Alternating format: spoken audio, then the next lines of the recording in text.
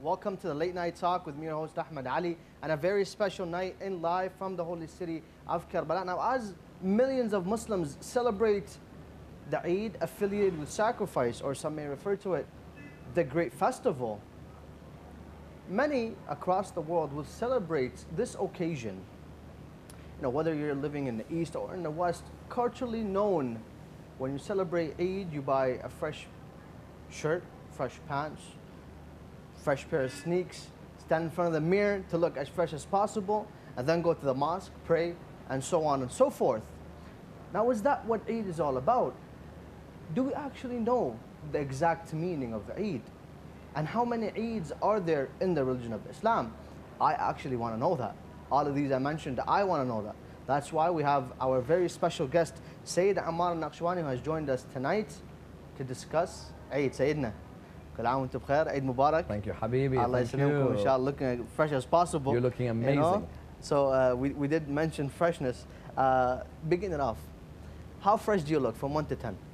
Yeah, I'm good. You know, and these in these 49.3 degrees Celsius Iraq temperatures, I'm hanging in there. Okay. Although I'm drained underneath a suit at the moment, so the viewers probably see me as being shiny. You know, I look all right, but under here I'm gone. So, oh, okay. I had to admit that. Oh, okay. All right, all right.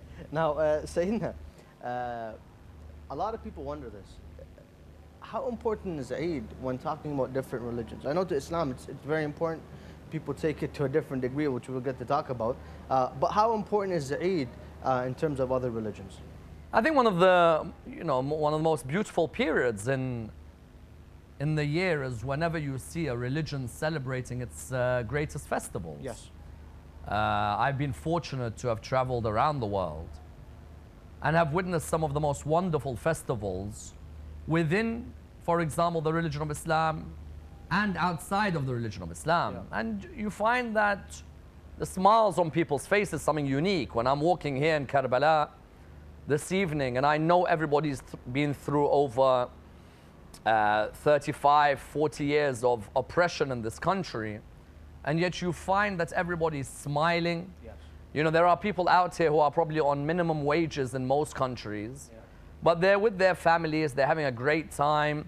You see the balloons everywhere, you know, you see the candy being sold. Yeah. And that's what festivals really bring in any community. And that's why I'll tell you, you know, I may not be Christian, but Christmas I find as being one of the most wonderful periods in the calendar. And Prophet Jesus alayhi salam is of course the prophet of the religion of Islam, as well as being revered in Christianity. Mm-hmm. And so when you're looking at the atmosphere and you're looking at the lights, those same lights that you see in the Hindu festival of Diwali, for example. Yes.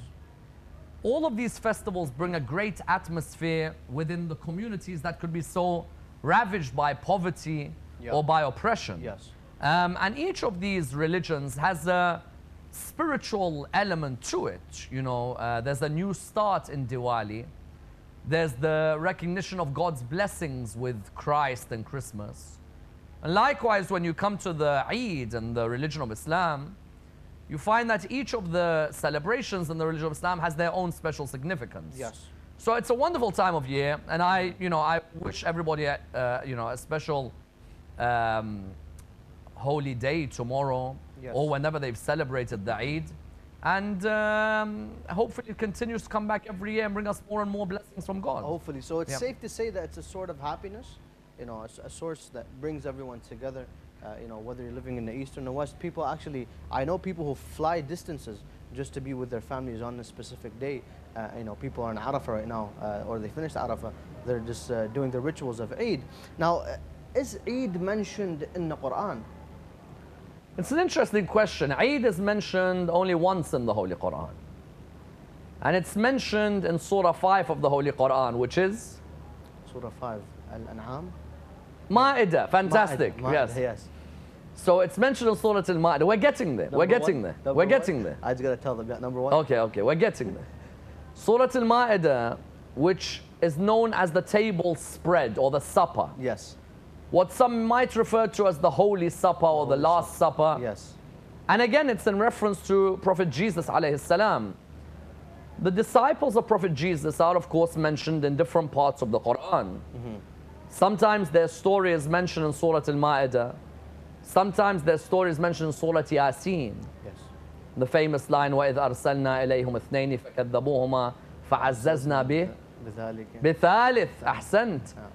So you have these different parts of the Quran. Well, it is Eid, and you know we're in a merry mood. You have these different parts of the Holy Quran where God speaks about the disciples of Jesus, and the disciples of Jesus, like I think the companions of any prophet, have got moments where they want an increase in their certainty. Yes.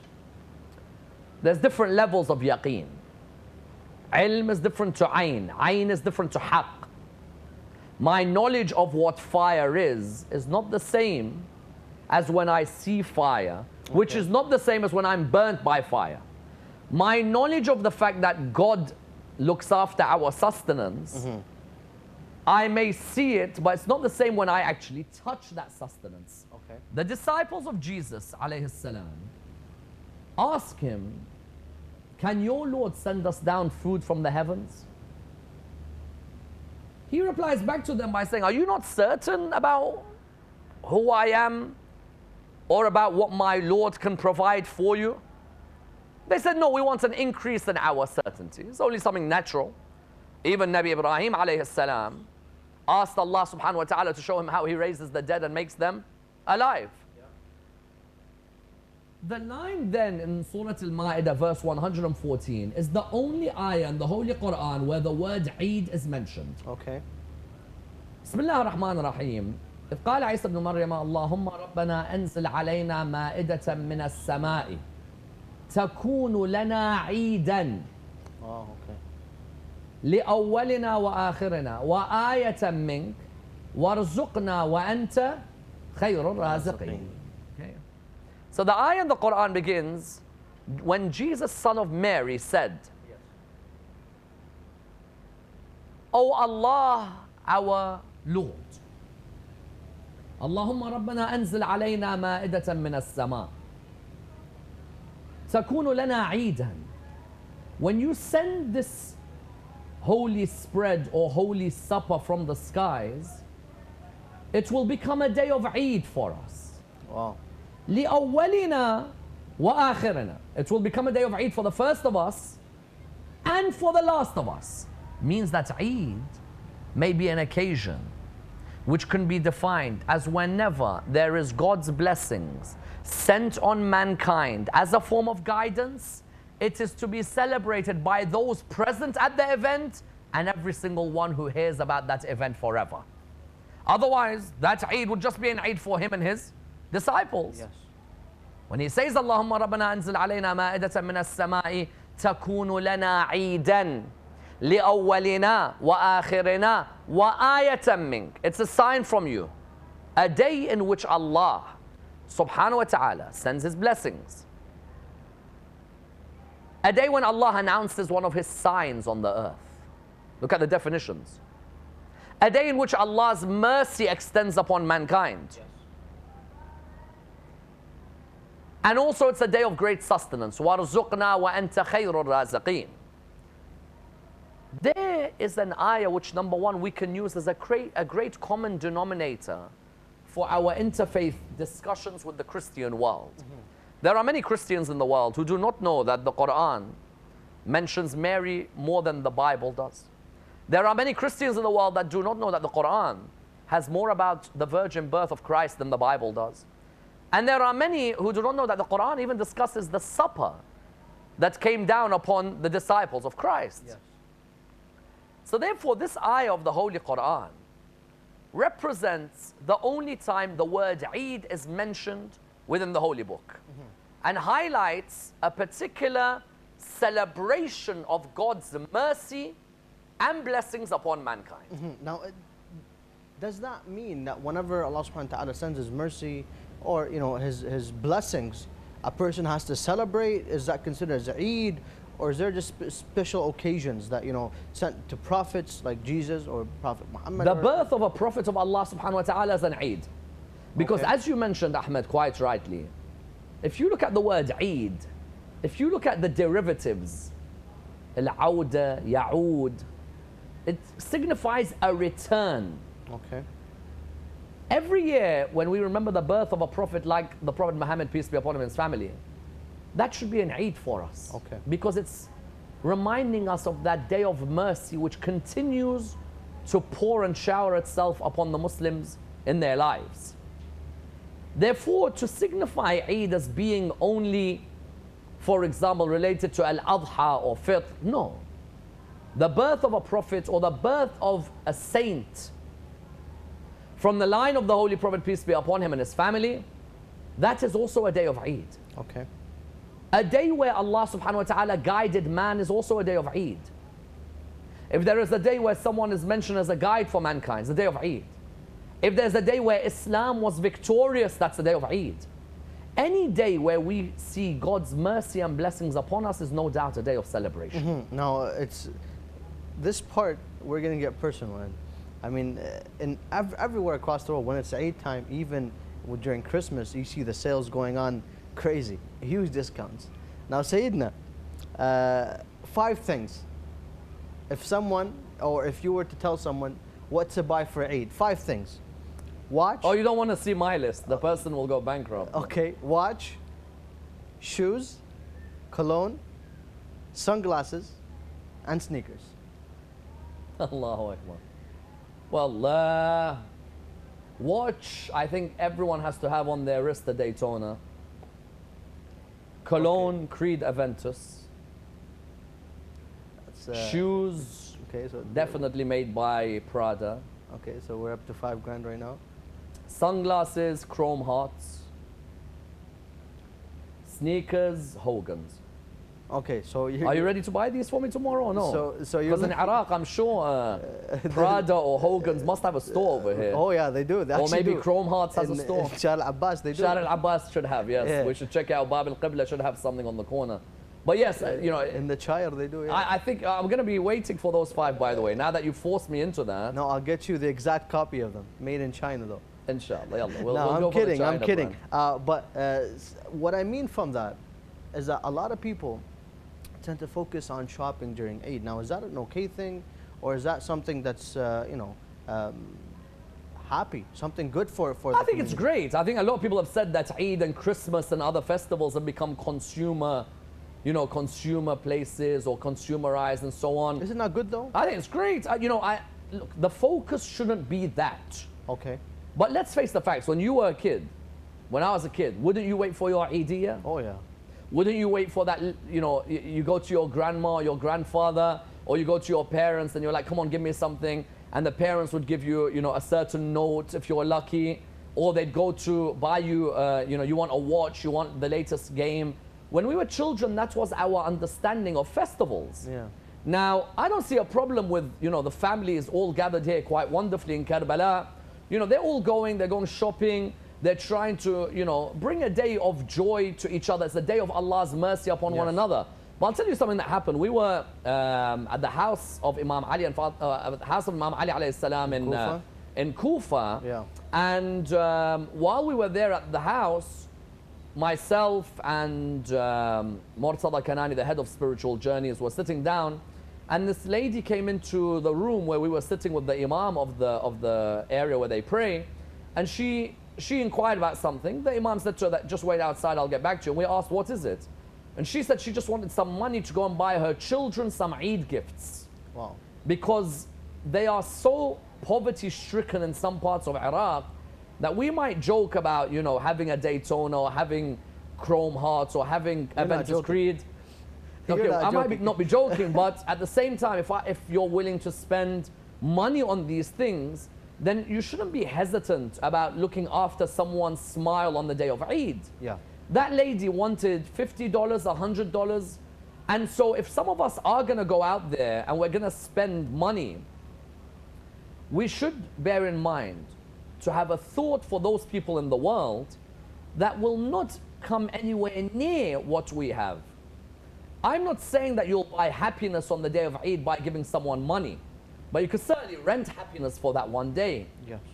You know, mind you, I've seen some of these families who don't have any of the things that we've mentioned, but I'll tell you what, they can all sit on a dinner table and smile. Yeah. And there are people out there on the day of Eid who can't even get their kids around them because of the fact that everyone's you know, disunited in the family, or there are quarrels in the family. Yeah. So I think while Eid can be seen in some cases as going towards the direction of consumerism, Yeah. which I don't think is always negative, but I think it becomes negative if a person forgets about the affairs of the ummah generally. And I think one of the good things about shopping during Eid is the discounts, because really you can, it's consumerism as you mentioned.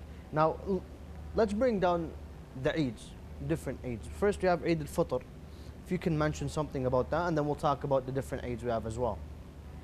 Well, Eid al-Fitr is a wonderful Eid because you're celebrating the discipline that you've achieved in the month of Ramadan. Okay.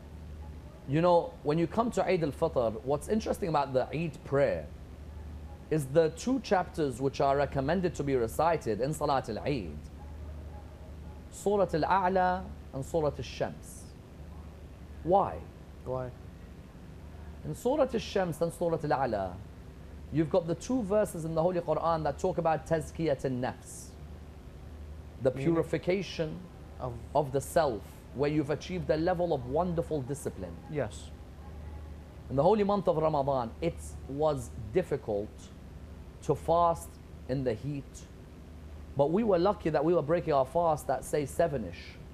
There were people who were breaking their fast at 9, 9:30, 10 o'clock, having had the longest day at work. To be able to have a month of self-discipline, that definitely deserves a wonderful celebration. It does.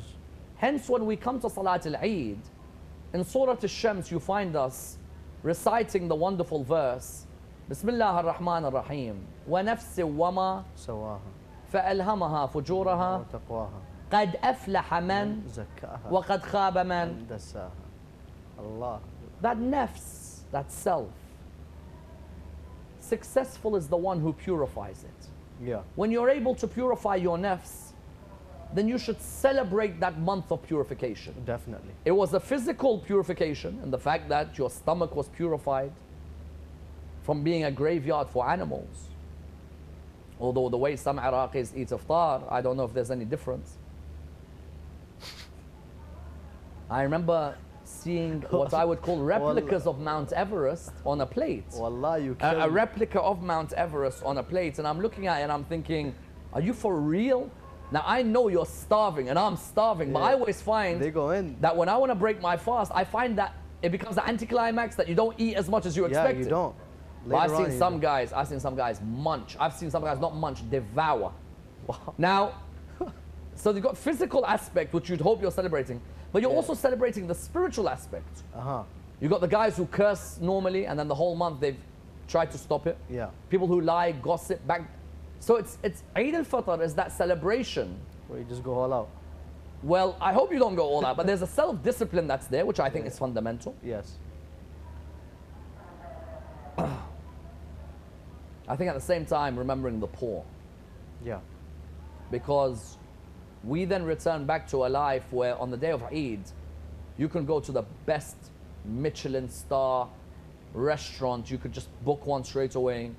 You could go to the best of restaurants. You and your family have the best table. You're not even thinking about the money. And that there are certain families who have to go back to the world where they have to walk 3-4 kilometers to find water. Wow. And that's why Zakat al-Fitr, for example, is something fundamental, that a person takes a certain amount of money out on behalf of them and their family members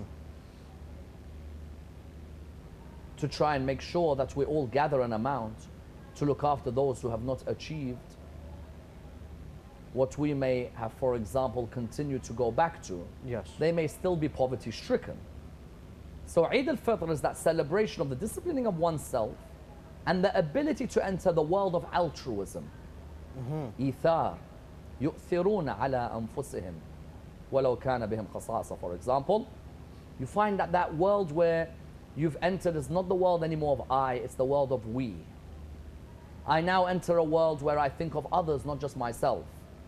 So that celebration at the end of the month of Ramadan is a celebration which really is one of the most poignant when you reflect upon it. And it's beautifully how you mentioned it, because you know, Eid, especially after Ramadan, as a whole month of really disciplining oneself, You get to celebrate. Now, tonight we're celebrating Eid al-Adha, the month or the Eid of sacrifice, as some may refer to it. What's the background of Eid al-Adha? Well, Eid al-Adha is the recognition that we are honoring Prophet Abraham.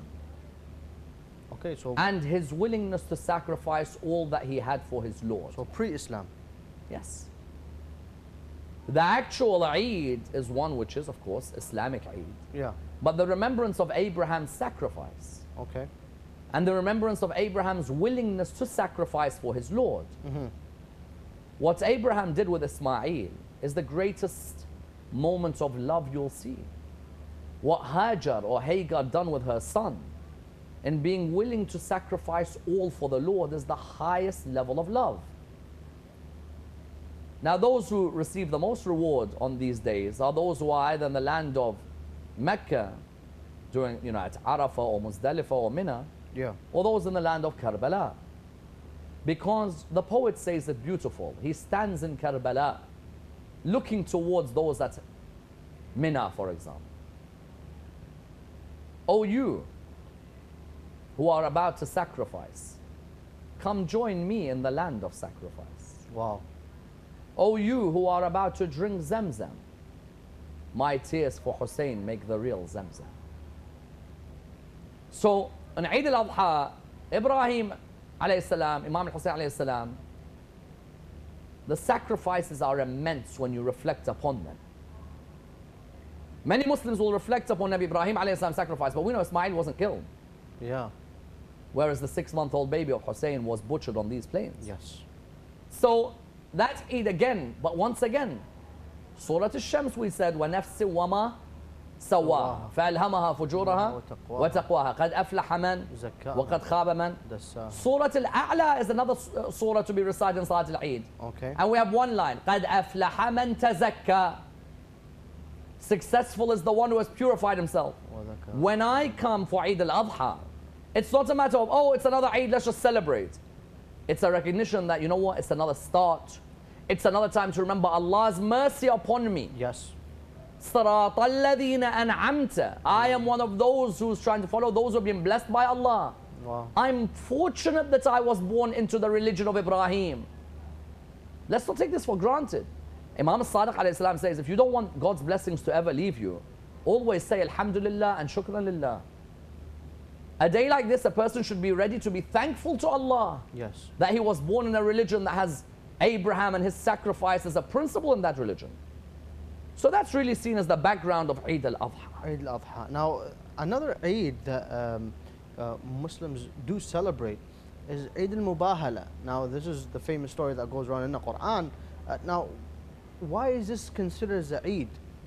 Isn't just a regular occasion? Or Eid al-Mubahala is arguably one of the most blessed days in the religion of Islam. The incident of Mubahala is an incident which is mentioned in Sunni and Shia literature. If you look at the tafsir of Surah 3 verse 59 to 61, Tafsir al-Jalalain, Jalal al-Din al-Suyuti and Jalal al-Din al-Mahalli have a tafsir known as Tafsir al-Jalalain, famous Sunni tafsir of the Holy Quran. And if you look at our books of tafsir, you find that the Christians of Najran had heard that Islam had now taken over the Arabian states, and they wanted to know what was their position. Are they going to be allowed to freely worship in their church or no? They had a church that was known as Ka'bat Najran. Okay. 40,000 people used to go towards that church. They came to Medina, they wanted to meet the Holy Prophet, peace be upon him, and his family. When they came to the Mosque of Medina, they met Abdul Rahman bin Auf and Uthman bin Affan. Said to them, we'd like to see the Prophet Muhammad. They told them, Imam Ali is there. Go and speak to Ali ibn Abi Talib. Went to Ali ibn Abi Talib. Imam said to them, tomorrow come in more humble clothing. You're wearing your jewelry and diamonds and rubies. Come tomorrow a bit more humble, and you'll see the prophets of God. When the Christians came to meet the Holy Prophet, peace be upon him, and his family, they began to ask him a series of questions. Now this event takes place a year and a bit before the Prophet passes away. So we're talking the 9th year after Hijrah, in the month of the Hijjah. They come to meet the Holy Prophet, peace be upon him. Of course, they don't believe he's the Prophet of God. They said to Muhammad, we want to ask you some questions. He said, go ahead. They said, who's Yusuf's father? Who's Joseph's father? He said, Jacob. Tick. Who's Moses' father? He said, Imran. Tick. Who's Jesus' father? First they said, who's your father? He said, Abdullah. Then they said, who's Jesus' father? He said, he had no father. They said, then he must be the son of God. Because if he has no father, then God must be his father. The Quran replied in Surah 3 verse 59, Bismillah ar-Rahman ar-Rahim. إن مثل عيسى عند الله كمثل آدم خلقه من تراب ثم قال له كن فيكون. The Quran said, Bismillah ar-Rahman ar-Rahim. The example of Adam in the eyes of God, the example of Jesus in the eyes of God, same as Adam. Jesus had a mother, yes, but he had no father. Adam had a mother, no. Adam had a father, he's more worthy. So who deserved to be the son of God? Yeah. But they weren't convinced. So they were told to enter a mubahala. Mubahala is, you claim to be on the right path, I claim to be on the right path. Okay, let's ask God, if we're so certain, to curse those who are on the wrong path.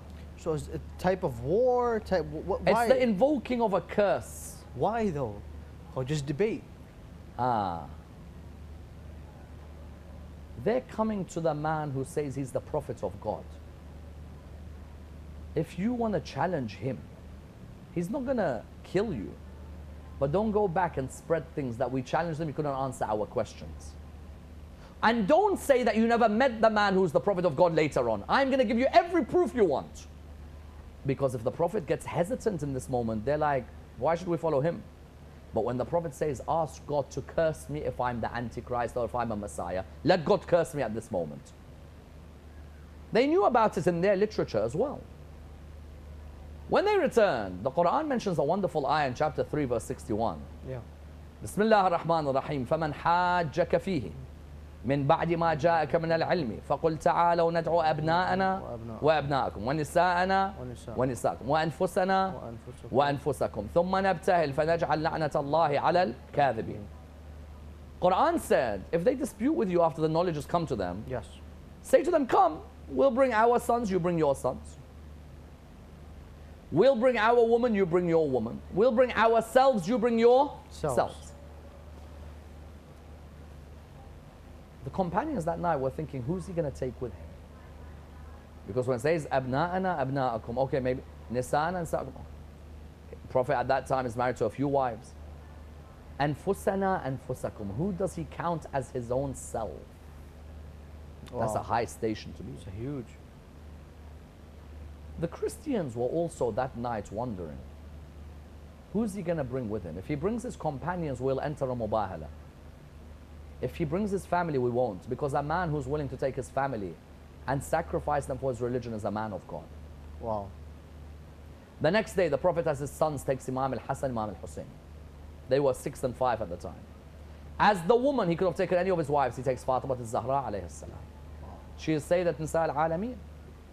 As himself, he takes Imam Ali ibn Abi Talib, and that's why the Prophet would always say, Ali min nafs al-Rasul. Suyuti an Mahalli in Tafsir al-Jalalain narrate that he took Ali, Fatima, Hassan, Hussein. So they went towards the Christians. When the Christians saw that he had brought his family, they said, we won't enter a mubahala. Because the amount of light that shines from those 5 faces, if it told a mountain to move, the mountain would move from its position. Wow. That day is an Eid. Because that day, the mystical position of Al-Muhammad was even more confirmed than even on the incident of Kisa a couple of years earlier. When the incident of Kisa took place, Allah had sent His grace. And now with the incident of Mubahala, Allah is sending His grace upon them. And highlighted that with 100,000 Muslims in Medina at the time, there's no one who comes near Ali, Fatima, Hassan and Hussein. Now, Sayyidina, if, you know, Al-Mubahala is considered as Eid, why isn't Hadith al-Kisa, like the actual incident of Kisa, considered as Eid? Why isn't Badr considered as Eid? Uhud? The battles that Prophet Muhammad did win, why aren't they considered as Eid? These are all days of Eid. Any day. But they're not called Eid. Some, for example, may say that the exact date of these we don't know, so we can say the incident is an Eid, but a day we want to give. Mubahala, we know the day. Adha, we know the day. Fitr, we know the day. With Kisa and others, it's different historical narrations about the exact date. But that does not mean that if you have, for example, one of the opinions about the date, why not? That could be at the day of Eid. Remember we said, a day of Eid is a day where one of the ayahs, one of the signs of Allah is shown. A day of rizq. These are all great days for us which we can celebrate as well. Like which battle did Dhul Fiqar come to Imam Ali ibn Talib? Well, you have from the Battle of Badr. Is it not? That's the day of Eid. So why don't Muslims celebrate it? Muslims, if they want to. I know many Muslims who on the 17th and 18th of Ramadan give lectures about the Battle of Badr and the greatness of that battle. That's also a form of celebration. Okay. To remember, celebration doesn't have to have the word Eid next to it. But because Eid al-Fitr, Eid al-Adha were known with the words Eid, then there were other cultures started to put this in. Yeah. Yes. Now, yes, we do understand that. Good. Thank you. They're giving me comments in my ear. Now, Sayyidina, Imam Sadiq alayhi salam, we hear mentioning numerous times that the greatest Eid is Eid al-Ghadir.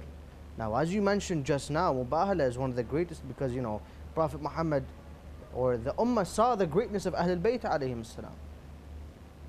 Now, is Eid al-Ghadir even greater than that, or is it just... Now, Eid al-Ghadir definitely is the greatest Eid in the religion of Islam. Islam was completed with the prophethood of the Prophet, peace be upon him, and his family. There's no doubt. Okay.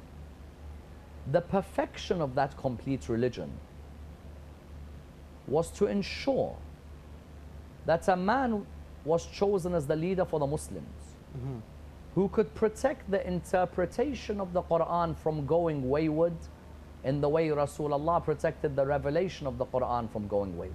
But he mentioned it earlier.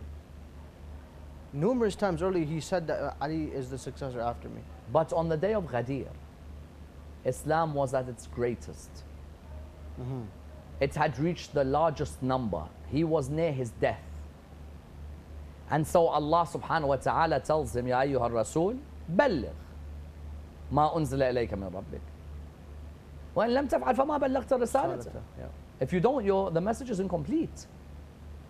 What is this thing which if Rasulullah does not say the message is incomplete? Don't tell me it's about halal food.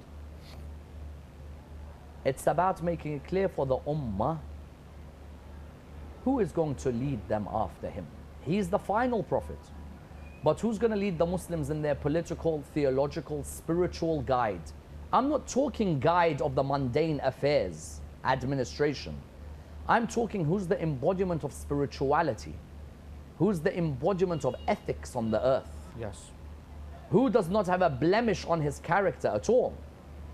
Until today, the Muslims cannot decide how a leader was to be chosen after the Prophet died, except the school of Ahlul Bayt, where we say clearly our Prophet announced the leader on behalf of Allah subhanahu wa ta'ala. Ask other Muslims, tell them, after Rasulullah died, how was the leader chosen? Some say, well, he was implicitly chosen. Others say, well, it was an election.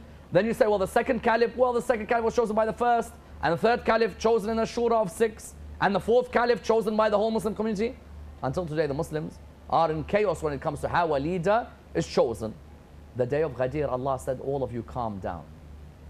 If I leave it in your hands to choose, you'll choose those who befit your worldly affairs, not the one who befits your hereafter. Whereas the one I choose for you is the man who will give you victory in this world and the hereafter. So that day, that incident of Ghadir, where the Prophet stops at the place called Khum, mentioned clearly in Sahih Muslim, that Zayd bin Arqam narrates that the Prophet stopped at Khum and mentions leaving behind the Quran Ahlul Bayt, mentions that the wives are not part of the Ahlul Bayt. You could see in Sahih Muslim that they are technically part of the family, but not who this ayah is revealed about, and mentions the sons of Ali amongst the sons of Ja'far, the sons of Aqil, the sons of Abbas, as being his Ahlul Bayt alayhim salam alongside the Quran. When Ghadir takes place, The talking Quran is alongside the written Quran. The walking Quran is alongside the written Quran. The man who's announced is the very man who's the embodiment of the teachings of the Quran. You cannot separate a moment of his life from any of the principles of the Quran.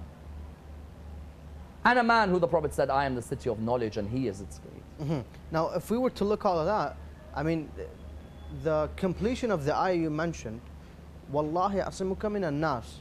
So if Prophet Muhammad did mention that, Ali Talib is going to be after me and is the successor, and Muslims did do bay'ah, and Allah will protect him from the people, later on we see something different happen. So is that still an indication that Prophet Imam Ali is the rightful successor? That refers to the announcement. announcement. That refers to the announcement. Oh, it's just a regular announcement. When the announcement is made, when Allah says, Wallahi asimuka min an-nas, yeah. Allah is making clear to him, get up and announce. Don't worry about those people who are the hypocrites around you. When you're going to make that announcement, none of them can do a thing to you. Because but later on they did. The hesitancy at that moment when you want to go up at Ghadir and announce, there's munafiqeen all around you. Some of them could come and stab you there and then. Yeah. Allah protected him. Have you ever heard anyone say Rasulullah's sermon at Ghadir was interrupted? Or did they come and congratulate Imam Ali after he was announced? Did Allah therefore protect that whole sermon? Did Allah protect the announcement? Even today when Muslims say, we don't necessarily agree that Imam Ali ibn Abi Talib is the first Imam, none of them can deny that the word Mawla was used next to him. Yes. They could certainly differ on the opinion of the word Mawla means, but none could ever say that Rasulullah did not complete his task of saying, فَمَنْ كُنْتُ مَوْلَى فَهَذَا عَلِي مَنْ كُنْتُ مَوْلَى فَهَذَا عَلِي مَوْلَى. Now, at the end of the day, when we do celebrate Eid, a lot of people after Ramadan, as you mentioned earlier, you can't listen to music. People restrain themselves from swearing, from backbiting, all these negative things that they do in their life. Regular days in Ramadan, they refrain from it. But after Ramadan, in Eid, they throw parties, and the music, and then there's drinking, and having fun, and so on and so forth. Now, is that allowed? Put the drinking aside, throwing parties. Is that allowed? Is that not allowed? Of course, go throw parties, rent out a club, go out and enjoy yourself. No, of course not. I think sometimes the Muslims, I know you were about to jump, I think you were about to book a flight. No, I think sometimes the Muslims, because they don't understand the philosophy of what they've just celebrated. Yeah. Or sometimes some only do the act out of fear of hell. And that at the end, once you've done that act, you're like, okay, I'm going back to what I used to do. I've seen some Muslims, they'll say to you, in Muharram, we don't listen to music. Say, okay. And say, in Safar, we don't listen to music. So, okay. Why? Say, Muharram, Safar, Ahl al-Bayt, did you see what they went through? So I say, how about after Safar? Oh, it's all back to normal. So Ahl al-Bayt, alayhim as-salam, only are alive in Muharram Safar. Allah subhanahu wa ta'ala only hears us and sees us in Muharram and Safar. Then there are others you'll see in London, for example. Eid party at this club at this time. And you'll see people raving it up and the alcohol's out and they're drinking. Okay, those 30 days you fasted the holy month of Ramadan, what's the point of that self-discipline? Wasn't it a New Year's resolution, a clean start, blank slate? I saw someone who actually tried to back this up with a tradition where the Prophet allows the Muslims to play music on the day of Eid because he's like, listen, you guys have been doing a lot of ibadah, now go out and listen to some music. Have fun. And that's the problem. There are certain books we have in the religion of Islam which doesn't surprise me when Rushdie wrote the satanic verses, because if you use those books you can make a mockery of the Prophet Muhammad, especially when you have authors who, without a doubt, or narrators who had hatred for him and his family. Now, some people may differ on the word party. What's allowed and what's not allowed. Because regularly, I've been to many Eid celebrations, and they just go to the mosque, okay, pray Salat al-Eid, eat breakfast, go home. Or they make a party outside or take the kids to the park or something in the center. How to actually get people back to the mosque to have a proper party at the mosque rather than throwing a party at a club or a party somewhere else? Well, I've seen in communities where I've lectured that they've done some fantastic things. You know, some people have done a fun fair in the park for the whole community. Okay. Where they bring the bouncy castles and they bring all the games and the kids can enjoy themselves. I've seen some people do a barbecue outside the mosque in the street for all the neighbors, Muslims and non-Muslims, come and celebrate. I think the mosques have to begin to include such festivity for the community, you know? Renting out a fun fair, or renting out a park, or taking people on a trip somewhere, or letting the kids enjoy themselves. I think that's the way forward. The family should all be in unison with one another. The community should all get together, Muslim and non-Muslim. Because our non-Muslim neighbors, the fact that they help us in our worship in that month, also deserve to join in. Yeah. So if you look at the Haidar Islamic Center, for example, in South London, they've done great work in having, you know, fun fairs in the park, or barbecues, you know, street festivals. I think all of these things are things that can be introduced into our communities. Now, how do you take that and celebrating and taking it to the poor? How do you give back while still spending? I know we mentioned it a little bit, but if you can, you know, emphasize on this point, is that how do Ahlul Bayt at the same time do emphasize on the fact, you know, go have fun, you know, but with limitations, of course, celebrate, but at the same time give back to the poor? Well, I think you look at Ahlul Bayt alayhim salam's life, and it's the very meaning of beneficence and generosity. They're not too worried about helping those who look to them for help. There are numerous ayahs in the Holy Quran which highlight that Ahlul Bayt never ever in their life reached a moment where they weren't willing to give back towards the creation of God. Okay. I think the day of Eid, a person, like on the day of Arafah, it's recommended for some people to give some charity. And I think the day of Eid as well is the day where we should try and look around us and see who's in need of our help. There are women who are the victims of domestic abuse. Maybe we can donate something to those shelters. There are people who are the victims of child abuse. Maybe we can donate to those shelters. There are animal sanctuaries for animals that have been abused. Maybe we can donate to those places. There are places for orphans or the homeless. That's a wonderful way to celebrate God's gifts and God's blessings. Definitely. I don't think it's just about exchanging gifts at home. I think building this sense of generosity in our families on the day of Eid, and taking our children to places to remind them. Also, I think visiting the graveyard for a few minutes on the day of Eid is something that can be very beneficial. Why? Your parents who may have passed away, your grandparents, if it wasn't for them, you'd never have this day. What if they're still alive? If they're still alive, go to their house. It's always great to go to your parents' house, give them a gift, and sometimes, subhanAllah, time with them is a gift. Yes. We think that it's all about buying something. Sometimes chilling with your parents is a gift. And I think that if more of us could do this, where we go to the graveyard to remember our marhumin, our blessed, beloved ones who passed away, or we go to our family members, send messages, WhatsApp messages to our relatives, rebuild relations. These are also different forms of wonderful acts we can perform on the day of Eid. Now, before we go into the break, there's one thing that I would like to actually talk about, is how do we live Eid, you know, this celebration, this source of happiness, you know, of joy, you know, giving back, making everyone smile. You know, in the West, if you just open a door for someone, you have the smile right away on the person's face. Now, how do we live the significance, the presence of Eid in our everyday life? Habibi, every day, Imam Ali ibn Abi Talib says, every day you don't disobey Allah is the day of Eid. Every day in which you don't disobey Allah subhanahu wa ta'ala. You know? Eid isn't just Adha, Fitr, Ghadir, Mubahala. Every day you keeping away from sin is a Eid. It's not easy. Yes. But don't look at Eid as only those 4 days. Every day in which a person doesn't disobey Allah subhanahu wa ta'ala is also a day of celebration. It's not easy to go through a whole day without disobeying Allah in one way or the other. But if you can set yourself a target that, you know what, let me try and celebrate Eid every day. Let me see if I can get through days where I'm in full obedience to Allah.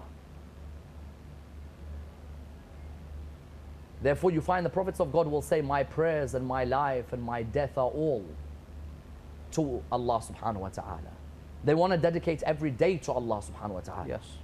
When Imam Ali ibn Abi Talib alayhi salam says, every day in which you don't disobey your Lord is a day which is Eid. Every day in which you don't sin is an Eid. that gives us the incentive that, you know what, don't limit it to 4 days. Try every day to push, and so that day becomes a day of Eid as well. Yes.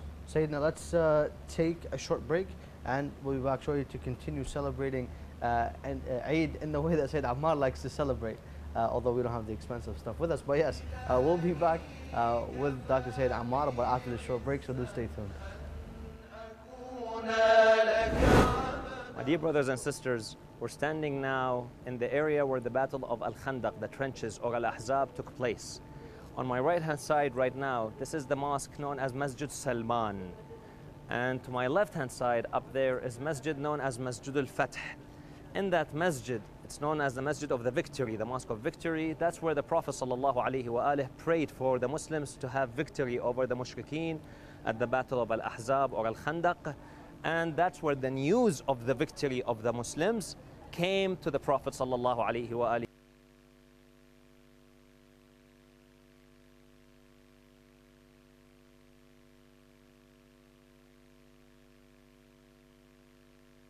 Wasallam, where the Mushrikeen have been defeated and the Muslims became victorious.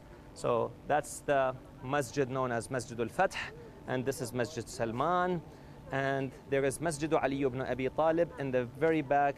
One unfortunately cannot see it from this distance, and it's been closed down. And unfortunately all these masajid are now closed down, where a person cannot go inside and pray. In the past we used to go and pray inside these masajid, but now we cannot do that anymore. And there used to be a masjid known as Masjid Fatima, which unfortunately now has been demolished, or it's been demolished for about over 20 years. So these few masajid, there were in total 7 of them in this region, and all of them have been locked down or demolished, and a masjid is now built to replace them and forcing the people to go inside this masjid to pray.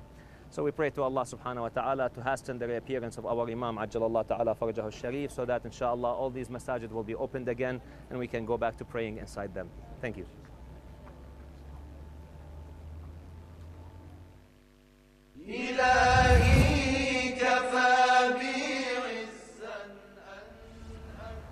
Respected viewers, welcome back. Hope inshallah enjoyed that short report, and we are back live in Karbala, night of Eid. Everyone here, Karbala is live. I just have to say that.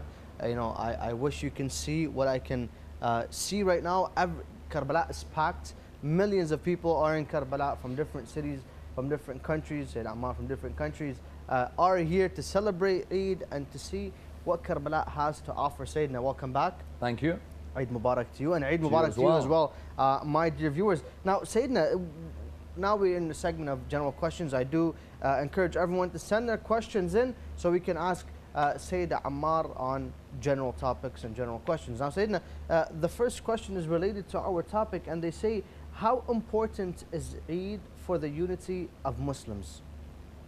I think it's fundamentally important, you know, a celebration of Eid for the unity of Muslims, especially living in a world now where we've had an unbelievable number of deaths in the Muslim world, and sadly sectarian tensions in some cases leading to these deaths, extremism leading to these deaths. When you're looking at Iraq, for example, where we're living, the number of, you know, coffins that you see being carried because of what took place with ISIS and their bloodthirstiness and their hatred. And it's great to see how in Iraq, yesterday, where was I? 2 days ago, I had gone quickly to Kadhmain in Baghdad, and it was wonderful to see Shia and Sunni praying side by side in the haram of Imam Musa al-Kadhim and Imam al-Jawad alayhim as-salam. Nice. And that hopefully is the future for a land like Iraq, where the Shia and Sunni are able to live side by side. Naturally, we have completely different opinions on certain historical issues, different theological conclusions on some issues. But when it comes to Salah, it shouldn't be a case where a person comes and judges when someone is clearly in the middle of their prayers. And that was wonderful to see in Iraq, that at the height of the tension that had taken place, Shia, Sunni, Christian, all coming together as Iraqis to try and build a unified Iraq. Many try to portray a hatred between the different sects in Iraq. The reality was, it was the internationally backed extremists who found certain people here who were willing to go with their ideology, and many from outside. But the Iraqi people united, and the Muslims united. And now, on the day of Eid, when I see the Muslims come together, Sunni and Shia, this highlights what a blessing and a form of rizq Eid is for all of us. And I hope that, for example, Syria now returns back to the Syria of old, where Sunni and Shia used to live side by side. And you hope that Bahrain, for example, the tension that's there, hopefully, or that Saudi Arabia, you look at the Awamiya area, you find how the Shia are being oppressed. Or you look at, for example, Burma, you look at Malaysia, you look at parts of Pakistan, the Kashmir area, Parachinar, look at parts of Afghanistan. You hope that Eid can soften the hearts of the Muslims. Hopefully. And bring love between them again. Yes, inshallah. And just to mention to you, Sayyidina, and the viewers, Karbala now is more packed than the years before. You know, the years where Iraq witnessed the savagery of ISIS, the pilgrims have lessened because the majority of their sons, of their fathers, were actually fighting against ISIS. And now, you know, alhamdulillah, 90% or 95% of the Iraqi territory that was under ISIS is now, you know, liberated. So everyone's here in Karbala celebrating, in Kazmiya, Najaf, you know, celebrating Eid, and it's beautiful. Last time I came to Arafah, you know, I came on the day of Arafah last year, and it certainly was not as packed as this year. You know, this year you could see the confidence back in the people. ISIS was destroyed, like you know. All credit to the Hashr and so on, and ISIS was completely destroyed. And you see people's confidence coming back. And as I said, you see Sunni, Shia, Christian, all in the Baghdad area, for example, everyone living side by side, eating at restaurants, celebrating. And this is, inshallah, the future. Inshallah. Now, Hussein asks, is there a book in Arabic I could please read on the Battle of Jamal? On the Battle of Jamal, the best book in Arabic is Sheikh al-Mufid. Okay. Sheikh al-Mufid's book, Kitab al-Jamal. That is the best book you'll find. The Book of Jamal. Yes, on the Battle of Jamal. Okay. Yeah. Another question we have, what 3 maqatil would you recommend to read? 3 maqatil I would recommend to read. I would say Abu Mikhnaf, Ibn Tawus, and Abbas Qummi. I would say these 3. If one was to read the different analysis of Karbala and the different narrations, these would be 3 wonderful works which could be read. Yeah. The other question we have is, what are the main ideology of Sufism? Well, Sufism is not a sect in Islam. Sufism is the adoption of a certain way of life, a spiritual way of life. Sometimes growing in a period where the Muslim community is riddled with theological or legal debates which can reach a level so pedantic that your average Muslim feels that we've forgotten the spiritual essence of the religion of Islam and are purely focused on theology and law. Those who are Sufi in their origin, Suf refers to wool. Wool, yeah. As this idea that those who would wear the wool at very hot temperatures, highlighting that they had shunned the world. What's interesting when you look at many of the chains of the Sufi schools is that they will return back to the Ahlul Bayt alayhim salam, because the masters of spirituality are the Ahlul Bayt alayhim salam. Of course. Which does beg the question, what does that say about the political caliphs? But we'll leave that for another day. Hopefully. But you find that these schools will return back to the Ahlul Bayt alayhim salam and return back to the students of the Ahlul Bayt. The likes of Bishr al-Hafi, Shafiq al-Balkhi, Ma'ruf al-Karkhi. These are renowned mystics in the Sufi path. Yes. And these are students of the Imams of the Ahlul Bayt alayhim salam, be it Imam al-Kadhim, be it Imam al-Rada alayhi salam, for example. Now, a person may say, I want to become a Shia Sufi. You've already got the wonderful supplications of the Ahlul Bayt alayhim salam. You don't need to call yourself a Sufi. Ahlul Bayt school is already a spiritual, mystical, ethical school. Yes.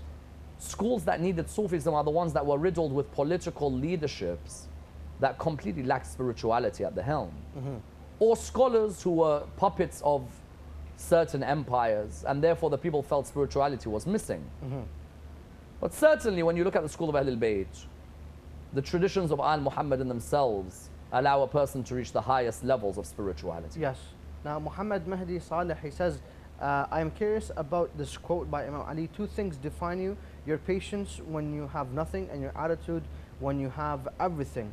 Is this legit, and is it really what Imam Ali said? If you could help me, please. Well, as for the reference of the quote, I don't know the reference of the quote. He may have to go and search, and we can search for him the exact reference of the quote.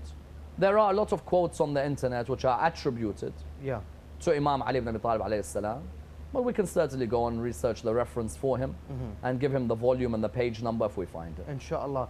Now, another narration regarding this, the topic, Sadiq, she says, Salamun alaykum Sayyidina. Imam Sadiq alayhi salam says, Eid is not when you wear new clothes, but it is when you don't disobey Allah subhanahu wa ta'ala. Is this narration accurate to Imam Sadiq or different Imam? The Imam Ali ibn Abi Talib's one is a lot more accurate. Every day in which Allah subhanahu wa ta'ala is not disobeyed is a day of Eid. And that would be a conclusive tradition. Now the other question we have is regarding wudu. This person is saying, I have a broken hand and I don't know how to do wudu on the wrap. How do you do that? Well, we already have the traditions and the clear references in the books of our maraja as to the person who is wearing, for example, that bandage, or the person who's wearing a cast, exactly how they pour the water or how they wipe over that cast. All of these can be found in the respective book of your marja. The other question we have is, Sayyidina, we always hear that shaking the hand with the opposite sex is not allowed in Islam. However, sometimes we fall into a situation where our job depends on this. What do we do? Ayatollah Sistani, may Allah lengthen his life, mentions that the shaking of the hands with the opposite gender, someone who's not mahram to you, something is not allowed unless it's going to bring harm to the image of the religion of Islam or cause distress in that situation. Now, certainly you may be in a situation where you don't have to put your hand out, but if you know you're going to bring harm to the image of the religion of Islam at that moment, then you have that guidance from your marja. Ayatollah Sistani, Ayatollah Fayyad in a discussion also mentioned the same thing.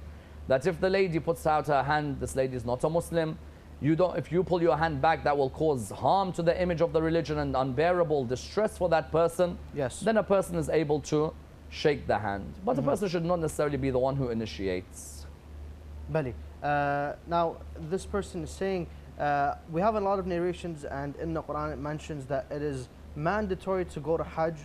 However, due to the situation in Saudi Arabia, I choose not to go. Is this haram or halal? Well, if you refer back to your marja on this issue, if your marja, for example, has made a statement to say that Hajj is not obligatory on the Muslims in this year because there's been an act of oppression, that marja may see in his position as representative of the Imam, that in the same way someone like Imam al-Jawad may have, for example, forbidden a certain act on a certain year because of a certain issue, then marja may see in his representation of the Imam that he's allowed to do the same. However, if all of us are not going to turn up for Hajj, then who's going to be there to honor the heritage of the religion of Islam, the visitation to the tomb of the Prophet, peace be upon his family, the visitation to the cemetery of Jannat al-Baqi'? So at the end of the day, if you're using it as an excuse not to go to Hajj because of your laziness or you don't want to spend money, Allah already knows. If your marja has given you a guideline, then you follow the guideline of your maraja. Now, Kanzay Fatima, she says, why does Surah Al-Kahf, or how is Surah Al-Kahf related to Imam al-Hussein in eulogies as we hear? Because of the fact that the Christian priest who saw the prisoners of Karbala and the 10th of Muharram, when they had come with the soldiers of Yazid on their way to Sham, when they went on their way to Sham, they stopped at a monastery. At this monastery, the priest or the monk who was running the monastery was asked by the soldiers of Yazid, if they were able to keep the heads of Imam al-Hussein alayhi salam and his family members there and stay there for the night. Yes. Now this priest, you find, said to them there is no issue. And while looking at the heads on the spears, he asked about one particular head. Okay. He said, whose head is that one there? They said to him, what do you have to do with the head? He said, I want to ask about the head of that one there. The reply came, that's the head of Hussein bin Ali. Now, at the beginning, there's a question as to whether he recognizes the name or whether they actually say the name in its exact form or they say leader of the rebels. But eventually, while washing the face of Imam al-Hussein, he hears the quotation from the story of Ashab al-Kahf, the verse. So the head was reciting? The head recites, it's a karama, it's a miracle from God. Where the head, he hears a voice from the head saying, do you think that the companions of the cave are a sign of God? I, Hussein bin Ali, am the greatest sign of God. So this priest is known to have reverted towards the religion of Islam, having witnessed this miracle. Now, the story of the companions of the cave may be mentioned in certain Christian pieces of literature as the story of the 7 sleepers of Ephesus. The 7 sleepers of Ephesus. These people were people who worshipped God, followed the message of Christ, Yes. but were harassed and were oppressed by their people because they had not followed any polytheistic ideology. So that priest would have already known about the story of the 7 sleepers of Ephesus. They were a sign from God because of the fact that they slept for how long? Over 300 years. Over 300 years. Now that Christian priest would have been aware. If that head, a voice comes from it says, do you think that those Christians were a sign from God? Then know that I, Hussein, son of Ali, am the greatest of the signs of God. So therefore, the connection between the story of the companions of the cave and the story of Imam al-Hussein alayhi salam is in relation to the journey of the Ahl al-Bayt from Karbala to Kufa towards Sham. When they stopped at this monastery, that was the incident that took place. Now, Ali said, he says, why is there more than one meaning to a verse in the Quran? Well, where do you begin with that answer? Firstly, who do you take your understanding of that verse from? Yeah, say Imam al-Sadiq. I, as a follower of Ahl al-Bayt, may take my understanding of an ayah of the Holy Quran and the sabab al-nuzul of that ayah from the Ahl al-Bayt alayhim salam. Others may take it from the school of the companions. Okay. So if there's an ayah of the Holy Quran, for example, such as, let's say, ويطعمون الطعام على حبه مسكينا ويتيما وأسيرا إنما نطعمكم لوجه الله لا نريد منكم جزاء ولا شكورا. Imam al-Baqir, Imam al-Sadiq alayhi salam clearly show us that such an ayah was revealed in honor of Imam Ali ibn Abi Talib and Fatima al-Zahra alayhi salam. When they would be about to break their fast, they'd always give towards the poor. And when the captive knocked at the door, the captive, and when the orphan knocked at the door, the orphan. يطعمون الطعام على حبه مسكينا ويتيما وأسيرا. You'll find that others do narrate this. Then there are others who completely want to hide and say this has nothing to do with Ahl al-Bayt alayhim salam. Therefore, when someone tells me there's a different possible meaning, where are you gaining the knowledge of the Quran from? Are you gaining the knowledge of the Quran from the Ahl al-Bayt who were alongside the Quran? The Prophet said, I leave behind for you 2 weighty things, the Quran and my Ahl al-Bayt. Or are you gaining that knowledge of the Quran from people outside of the school of Ahl al-Bayt? Or from people outside of the Ahl al-Bayt alayhim salam? Yes. Secondly, no doubt that there may be a number of layers of interpretation of one ayah of the Holy Quran. Some traditions even mention there's 7 layers of one ayah of the Holy Quran. There's a zahiri meaning and a batini meaning. Why? You'll find that our understandings and the development of our spirituality differs from person to person. If For some, a surface level answer is enough guidance. But if someone knows the full, it's different when someone knows a part of the truth or the full truth. Subhanallah, sometimes people have been revealed and given the full truth, but arrogantly rejected it. Quran even says, إن الذين يكتمون ما أنزلنا من البينات والهدى من بعد ما بيناه للناس في الكتاب أولئك يلعنهم الله ويلعنهم اللاعنون. Wow.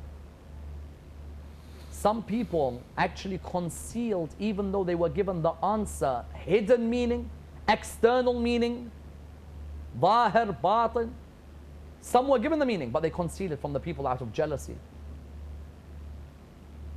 Some of us are the khawas of the Shia. Some are the khawas of the khawas. There's a difference in the levels. What do you mean by that? Rasulullah himself would say, sallallahu alayhi wa alayhi, Salman is on 10th level of faith, Abu Dhar 9, Miqdad 8, Ammar 7. All of them have a certain capacity. 10 being the highest? 10 being the highest. Salman's capacity to understand Allah subhanahu wa ta'ala is higher than Abu Dhar. But they're all great mu'mineen. There is sometimes when it comes to an ayah of the Quran, Ahlul Bayt reveals some secrets about the ayah in its fullest meaning to Salman, which maybe this Abu Dhar could not comprehend. So therefore you find either sabab al-nuzul, depends where you're getting it from, or sometimes you have to ask, is this the hidden meaning? Is this the external meaning? Is this the internal meaning? And then you'll be able to understand why there are different layers to a particular ayah of the Quran. Now, since we mentioned the companions Abu Dhar and Salman, there's one narration that goes to my mind when I hear these two names together. لو علم أبا ذر ما في قلب سلمان لقتله. If Abu Dhar knows what's in the heart or the knowledge of Salman, he would have killed him. About Ali. About Ali? Yes, Why about would he kill Imam him? Ali alayhi salam. Why would he kill him? Well, the thing is, obviously, these types of traditions are very mystical. Okay. And it's clear that the comprehension that Salman has in his relationship with Imam Ali alayhi salam. Oh, didn't Abu Dhar have the same relationship? Abu Dhar's level of taqwa, some compare it to Nabi Isa alayhi salam. Oh, that's huge. However, Salman, the Prophet said, is from us, the Ahlul Bayt. There are certain secrets revealed to Salman. There is certain guidance offered to Salman, which Abu Dhar, how great he is, Wouldn't handle? would not be able to necessarily handle. Remember, these aren't infallibles. They're on different levels. But clearly, Ahlul Bayt have told us who's on the highest of levels. Now, the other question we have is, why would Allah tell Prophet Abraham to sacrifice his son? These are all moments where Allah subhanahu wa ta'ala wants to see the development of his creation. Some of us call it a test. I say on the contrary. Oh, but test. Allah subhanahu wa ta'ala wants to see the development of one's creation, Okay. of one's abilities. You claim to love me. What are you willing to do? Me and you, we claim to love Allah subhanahu wa ta'ala. I guarantee you there's certain things we won't do. You ask many Muslims, you love Allah? I said, I love Allah. Tell him Fajr, he makes a billion excuses why he's not going to wake up. Not even not going to wake up, he's put it part of his life that he won't wake up. If I'm near a mosque at Fajr, I'll wake up. But if I'm asleep at 11, I will not wake up. I don't care what any of you say to me. Sometimes when Allah sends us a test, me and you look at it as a test, I look at it as a development for me. It takes me back to Fajr again because I appreciate what I have. Nabi Ibrahim alayhi salam, what happens with his son? Allah subhanahu wa ta'ala asks him, what are you willing to sacrifice? Have you not trusted me in the past? When you were in the fire, I didn't make it cool. But telling someone to butcher your son, it's like Allah telling, you know, it won't happen. Is he ready? Was he ready to do it? He was. He was ready. But It's what kind of test is the ultimate show of love. And sometimes people will say, why is he a prophet and not me? It's a different What? story. Some will say, at that time, why is he a prophet and not me? What, because he obeys Allah to butcher his son? No. It's because me, I'll set conditions for when I want to do things with Allah and I'll pick and choose what I want to do. Okay. Salah suits me, I'll do it. But Hajj, I'll make excuses. I'll go when I want to go, not when you want me to come. Ibrahim highlighted at one moment the difference between prophethood and any other creation is the willingness to wholeheartedly submit to Allah subhanahu wa ta'ala without questioning one moment of submission. Shaitan's telling him, leave it. That's why we throw the stones. Leave it. What are you doing? No. I will go the whole way. Yeah. And he's even disappointed when it turns out to be a goat, sheep, ram, whatever it turns out. He's disappointed. Yeah. But Allah tells him, do not worry, we accept it. Yes. That one moment Allah highlighted, the prophets of mine, whatever I ask from them, they're ready to sacrifice. Now, Sayyidina, the last question for tonight, is it allowed to listen to rap music without music played in it? But then that doesn't come under the category customarily known as rap, because in our society today, rap is customarily known. If you're living, for example, in the West, you expect there to be a beat and track and tune and instruments and everything going with it. If, for example, a person is saying that all I'm doing is reciting spoken word poetry, but in a very fast beat, there's no issue there, as long as, of course, the wording is not that which is contradictory to the Quran and the Ahl al-Bayt teachings. But the moment you start bringing the world of tunes and instruments alongside all of this, then that's where a person has to ask themselves, is the tune from the people of disobedience of Allah? Is it from the people of fisq and fujur, for example? Is the words opposite to the teaching of Ahl al-Bayt? Will this be played at a club? And so on. Other issues begin to come into the issue. Sayyidina, thank you very much for joining us over these. Thank you. I love past these few nights, and please don't forget me in your prayers in Karbala. Sayyidina, we need your praise. Thank you so much. I know you do. Thank you. You're killing me, Sayyid. Habibi. Allah yaslimkum. Now, respected viewers, thank you very much for tuning in. It is the final night with Sayyid Ammar for tonight, for this period. Hopefully it won't be the final night for the upcoming future, inshallah. Thank you very much for tuning in. Wassalamu alaikum wa rahmatullahi wa barakatuh.